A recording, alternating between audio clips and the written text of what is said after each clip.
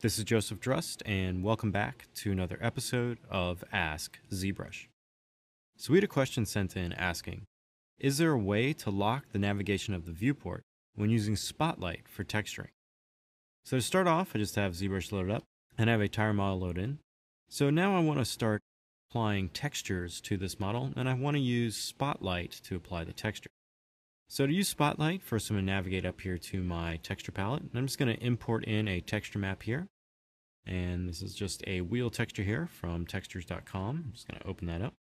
And after you have that texture loaded into ZBrush, we just need to navigate back to our texture palette, select that texture again, and then click Add to Spotlight. Now after you click this button, you're going to notice Lightbox is going to open up, so we need to hit comma on our keyboard to close that. And now you should see your texture here, and it should have the Lightbox ring visible. From here we can apply different effects to this texture, such as like scaling and moving it around, and basically just matching it to fit your model on screen here. After you have it set to your liking, just hit Z to hide the little spotlight wheel there, and then you can navigate to a brush like the standard brush, turn on RGB, turn off Z add, and now you come through on your model, and whatever is visible on the texture is going to be transferred from that texture to your model.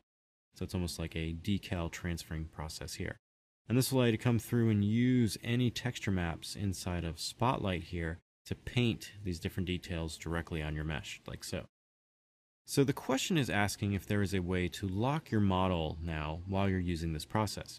Because as you're sculpting on it, it works pretty well, but if you click off by accident and drag, you'll notice it's going to do a navigation transform.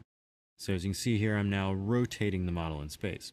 Well, if you just spent quite a bit of time trying to align your model up to this texture, and now you've accidentally clicked off, you now have to go back and try to realign that mesh back to that perfect alignment again so you can continue painting. So the question is asking if there's a way to lock this so that won't happen. So there isn't a exact solution for this, but there is a workflow you can do to alleviate this.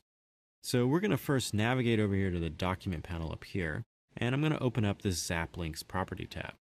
Now when this is opened up, you're going to see you have all these kind of buttons here. Now these buttons are going to allow you to store your camera information that you currently have on your model. So if I come through now and just click this Custom 1 button here, you can see it's going to store that into Custom 1.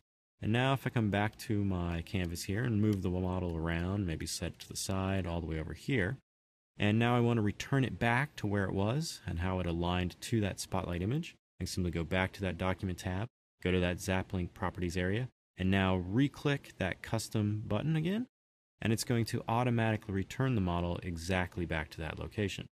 So using this, you can come through and start painting on your model, and then if you accidentally click off on it like so, just go back to that Document tab, go back to that ZapLink Properties, click Custom, and it's going to return it back to that exact position. So that will hopefully alleviate some of those issues if you accidentally click off and rotate your model while you're using Spotlight for texturing. So if you have any other additional questions related to ZBrush pipelines or processes, please use the hashtag AskZBrush on Twitter. Happy ZBrushing!